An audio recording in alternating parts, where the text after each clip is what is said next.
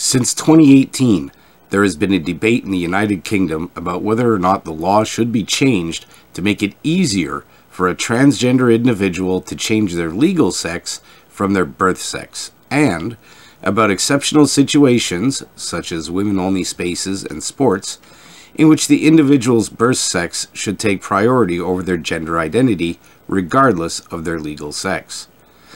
This debate inspired the foundation in 2019 of an organization, LGB Alliance, which rejects the political coalition of LGB and T and challenges some transgender demands on the basis that they conflict with the rights of lesbian and bisexual women or the rights of children who might grow up to be LGB adults. Now, that introduction was written by Dr. Robert Wintemute, and no, I have no idea if I'm pronouncing that properly, and if I'm not, I do apologize. But that was done in preparation for a presentation to be given at McGill University this past Tuesday, January 10th, 2023. And it shouldn't have been a problem, except that it was.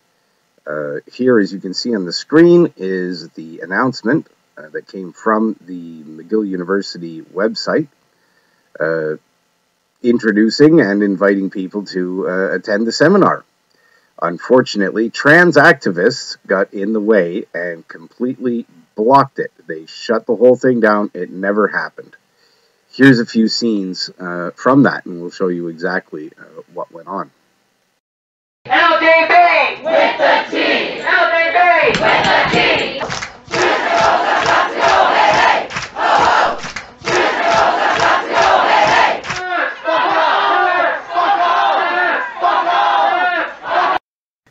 So this should have been an important discussion on one group's rights versus another group's rights. And given the political climate in the country right now, that's an important discussion to be had. And it's not the first time that subject has been brought up. Maybe the subject material this time was a little bit different, but it's definitely not the first time that this subject has come up. Dr. Wintemute did have some commentary to say about it, and we'll let you listen to this right here. Women have human rights too, but most women are afraid to speak up because of the intimidation of the transgender rights movement. So I have to thank the protesters for giving me first-hand experience of that. Well, after seeing that, it would appear that Dr. Wintemute had a valid point in his presentation. The intimidation did not allow his presentation, his seminar, whatever you want to call it, to go forward. And the whole thing was quashed. This was not a seminar anti-trans rights or anything like that. It was a simple discussion of, are your demanded rights being used to trample or inadvertently even trampling on the rights of somebody else? In this case, it seems to be the perceived right of the trans movement to be part of the LGBTQ2 plus movement, whereas the LGB seems to be claiming the rights of not wanting them associated with their movement. And it's a conflict of rights. But that discussion never happened. It won't happen so long as people like Celeste Trianon, a human rights activist, or a trans rights activist, and I'm going to take a stab in the dark and say that Celeste Trianon is likely not her real name. But let's take a look and see what Celeste had to say about the whole thing. Hang on to your seats, because you're going to need something to hold on to for this. Please, be sitting down.